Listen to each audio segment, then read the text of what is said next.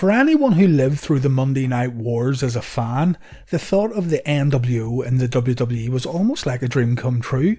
Here are the guys that, at one point, were booked as invaders from the other company, coming in to take over WCW and destroy the opposition. The nWo, like it or not, was extremely effective in swaying the ratings in favour of WCW, and the nWo, in my opinion, is one of the most important factions in the history of the wrestling business. So when Vince McMahon acquired WCW and its trademarks, the prospect of the nWo coming to the WWF was exciting, even after WCW had run the faction into the ground. In the WWF, the nWo would maybe have a chance to reset and re-establish themselves as a force in pro wrestling once again. The question is, were they at all successful? In this video, we look at the New World Order in the WWE.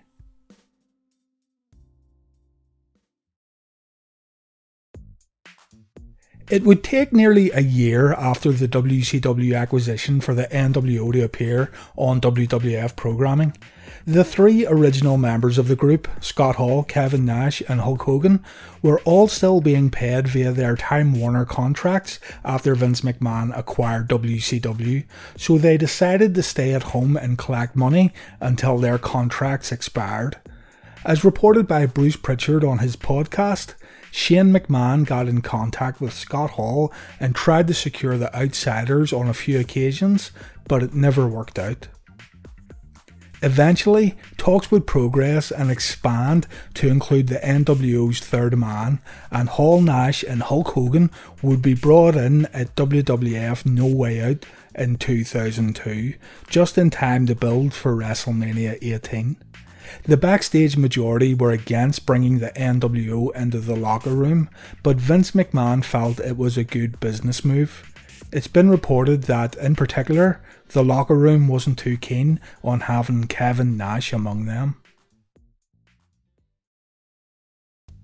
At the time, Vince McMahon and Ric Flair in storyline had joint ownership of the WWE.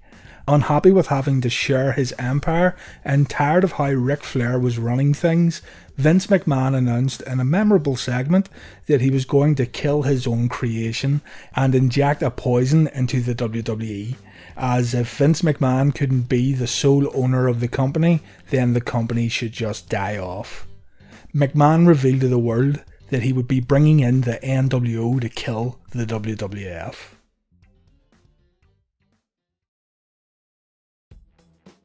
I remember seeing this segment and going absolutely nuts.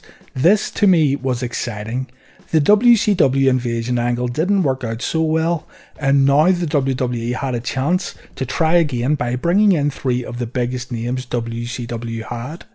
Along with this, I was always a big Razor Ramon fan, and while I knew he wasn't in the best place at the time, it would be great to see Scott Hall in the WWE once again. It shouldn't be forgotten also how much of a big deal it was to have Hulk Hogan back in the WWE. We all have our own opinions on Hogan, but we can't deny he played a huge role in making professional wrestling what it is today. Hulk Hogan would be coming back to the WWE after a 9-year absence. I was genuinely excited to see what the nWo was going to do in the WWF, and I know hindsight is 2020, and I know the comment section is going to be filled with comments about how it was a failure, but at the time it was a really exciting announcement for me anyway. As mentioned, the nWo would be making their way to the WWF at No Way Out 2002. The show started off with that familiar nWo music, the screen turned black and white, and out walked Hall, Nash and Hogan. It was a homecoming of sorts, not just the debut of three WCW guys.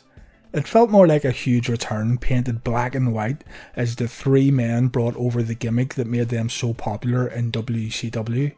The crowd welcomed the three men back, unlike the lukewarm responses some of the WCW roster had received the year prior. The nWo got into the ring. They said to the crowd that they were happy to be back, but upset to be misunderstood as a poison, and they couldn't wait to entertain the great WWF fans and prove everybody wrong. All they wanted was a chance. During the show, they bumped into The Rock, who made fun of each nWo member in quite a funny segment. The main event featured Chris Jericho versus Steve Austin that night, and the nWo ended up interfering in the match, costing Stone Cold the Undisputed Championship. So the nWo had already found themselves an enemy in Stone Cold Steve Austin.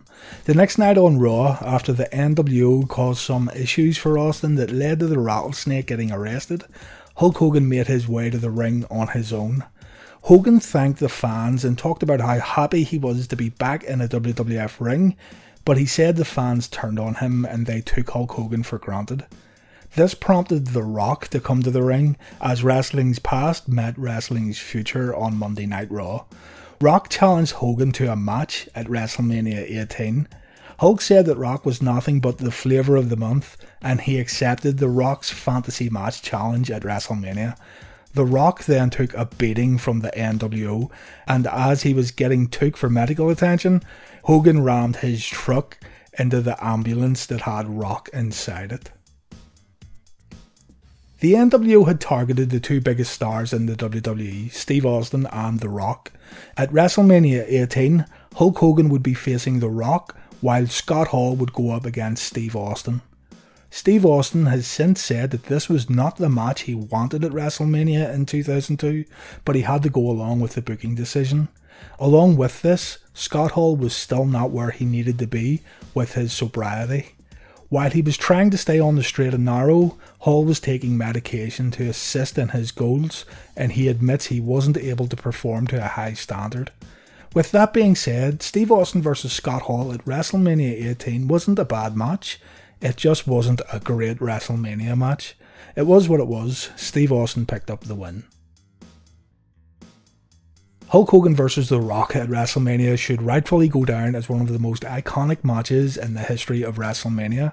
This match is the perfect example of two performers having the crowd in the palm of their hands, even without planning out a technical masterpiece or a thrilling, fast-paced match.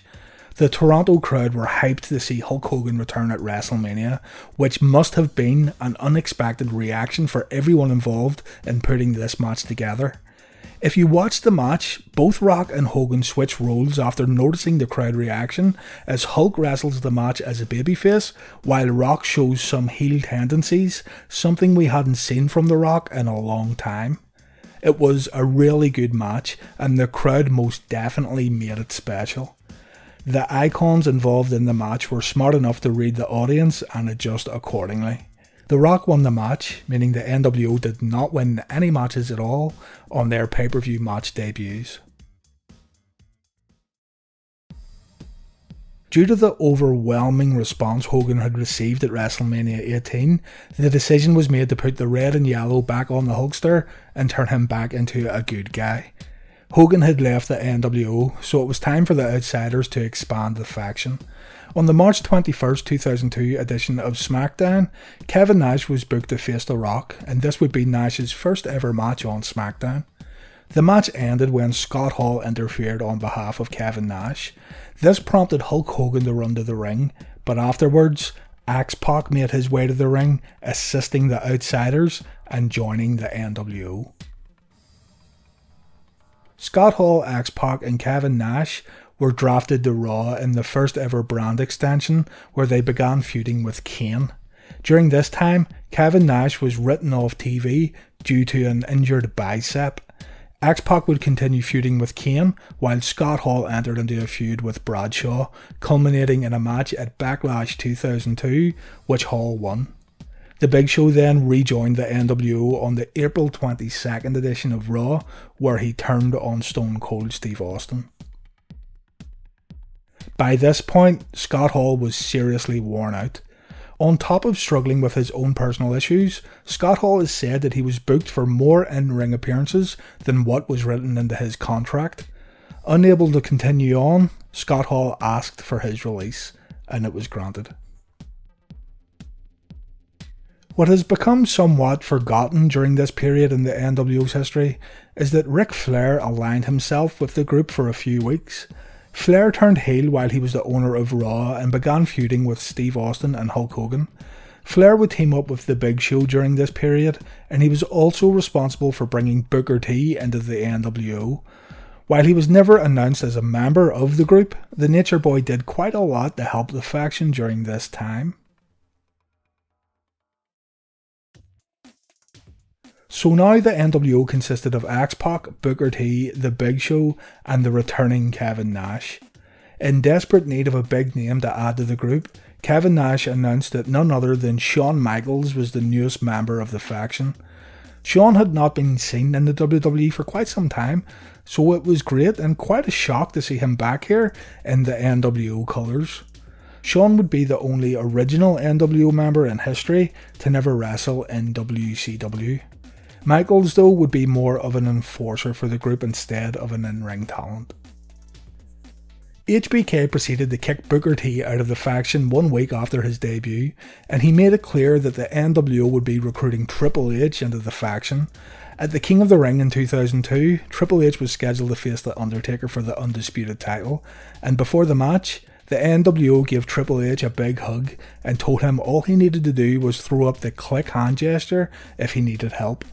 It turned out Triple H didn't ask for the nWo's assistance, but the group would continue to tease Triple H joining in the weeks that followed. Unfortunately, or fortunately, whatever way you may look at it, the whole storyline came to a screeching halt and never got finished. On the July 8th episode of Raw, Kevin Nash tore his quadriceps in his first match back after sitting on the injured list for 3 months due to the torn bicep. This injury pretty much spelled the end for the nWo in the WWE. The following week on Raw, the nWo's music played in the arena, but instead of the group coming to the ring, Vince McMahon made his way down the ramp.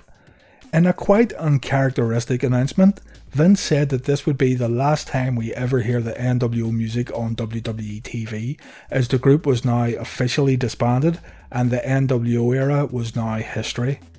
On the same show, Vince McMahon announced that Eric Bischoff was the new general manager of Raw.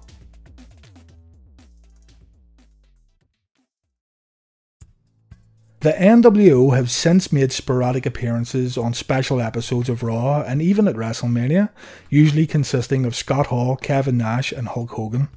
All 3 men were separately inducted into the WWE Hall of Fame, and you best believe the nWo will also be inducted as a faction in the coming years. Fans today like to kick up a fuss whenever the nWo returns for reunion shows or specials, saying that they take away time from new stars. While this may be true, there is still value in the nWo brand. Just the logo itself has become iconic in wrestling, and nWo shirts are still widely seen in WWE audiences, so the brand still does turn a profit. With all this in mind, there is no doubt that the nWo magic was gone in the WWE. The group didn't feel spontaneous or cutting edge anymore, and instead it felt just like another heel wrestling faction.